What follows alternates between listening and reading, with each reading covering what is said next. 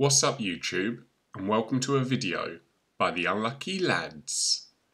This will detail the raid intel skips and black box locations on critical, regular and low for the raid starting on the 17th of September running through to the 23rd of September, which is Project Titan Week 252.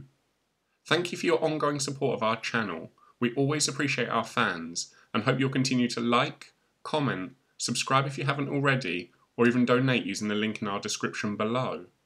We make these raid intel and black box videos for you, and your support genuinely motivates us each week, which allows you to quickly complete the raids and collect the black boxes as soon as the Project Titan week begins. For critical this week, the modifiers will be Darkest Night, Realistic Reload, and Limited Health Regen. So to begin, collect one intel from the Cold War site to the northwest of Golem Island. Once you have that, you can input the password into the node at Heliport, which will grant access to Baal at the chemical refinery. And after destroying the tank Titan, you can advance into Sector 2. For Gargoyle, you'll need to press 4 nodes simultaneously.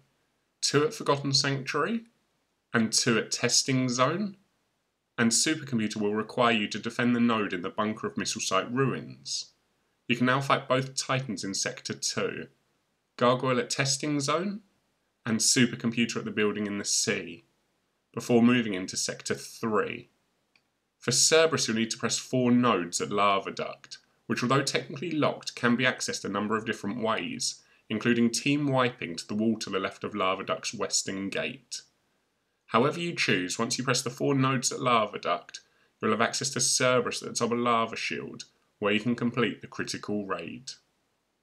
And if you're looking for the black boxes on critical this week, there are 2 in Sector 1. The first at Satellite Dish, and the other is at Heliport. Then there'll be 2 boxes in Sector 2, the first at Salamander and the other at Missile Site Ruins. And finally there's 2 more in Sector 3. The first at Scandium Mine, with the other being at Prototype Workshop. In summary, the modifiers are pretty annoying this week, we think, mainly because there are some that can trip you up if you forget about them. Take Limited Health Regen as an example, and it's easy to overlook your health between enemy encounters. So if you've taken damage in the first fight, you could easily find yourself downed in the next one with what feels like 1 bullet. Therefore, we recommend carrying as many syringes as you can, and using them between battles, and even craft some between the sectors if there's time.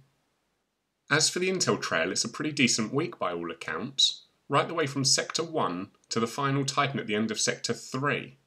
In fact, Baal in Sector 1 is the only boss that requires more than 1 task to be done before the Titan will spawn in, but even then it's a pretty simple collection of intel from an unguarded island. It should make this a fairly quick raid this time out, but the modifiers can make it a little bit harder. So as always, if you have any problems, please comment below and we'll try to help out, so you can finish the raid and earn those rewards. Moving on to regular and low, there are no modifiers and it does just use last week's critical intel and black box locations. First, you can destroy 4 panels at Satellite Dish.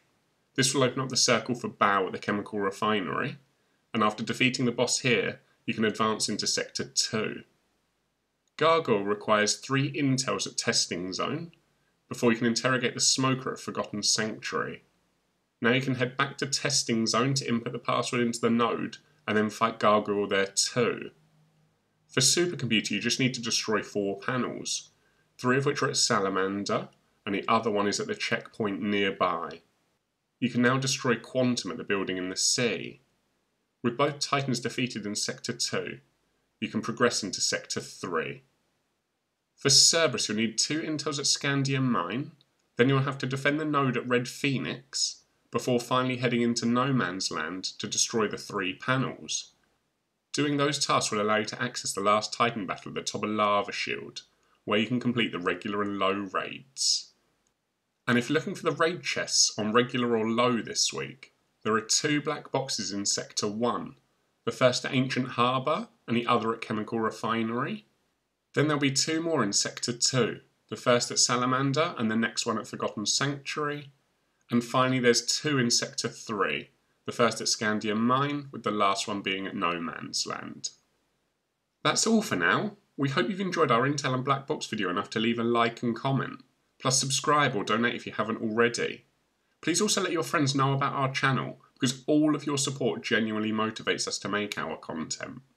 So until next time, peace out, the unlucky lads.